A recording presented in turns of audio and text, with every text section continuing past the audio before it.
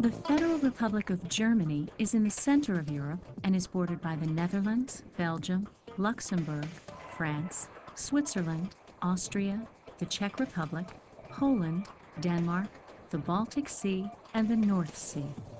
Although Germany is slightly smaller than the state of Montana, it has a larger economy and more people than any other nation in the European Union. Berlin is the capital city of Germany. Today, it's a major cultural center and a modern industrialized city. But less than 2 decades ago, Berlin and the entire country were divided between East and West.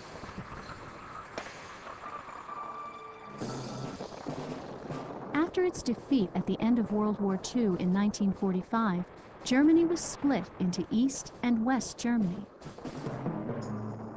The United States, the United Kingdom, and France controlled West Germany. The communist forces of the Soviet Union controlled East Germany.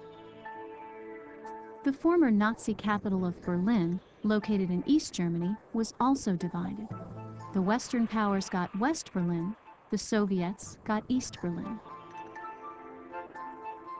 After the war, the Western powers sent a lot of money and equipment to West Berlin, and it prospered. West Berlin turned into a rich island city inside East Germany. But the rest of communist East Germany was poor, and its people had harder lives than their West German neighbors. Frustrated, millions of East Germans defected to West Berlin in search of a better life. To stop these defections, where people leave one country to live in another, East Germany made traveling to the West illegal. And they built the Berlin Wall in August 1961 to keep the rest of the East Germans from leaving. Their city had been cut in two. In the early days, there were still a few weak points in the wall. East Berliners who have apartments facing the border take the long chance when they get orders to leave their homes for the interior. While an East German guard attempts to yank her back to prison, West Berliners pull her to a fire net and freedom.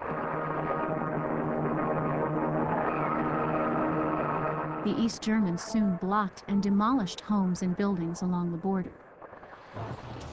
The East and West built up troops on opposite sides of the wall, and it became one of the front lines in the Cold War between the capitalist democracies of the West and the communist countries of the Eastern Bloc. The wall stood for the next 30 years. Thousands of East Germans managed to get past the wall over that time. But thousands were also caught and imprisoned. And hundreds were killed trying to escape East Germany.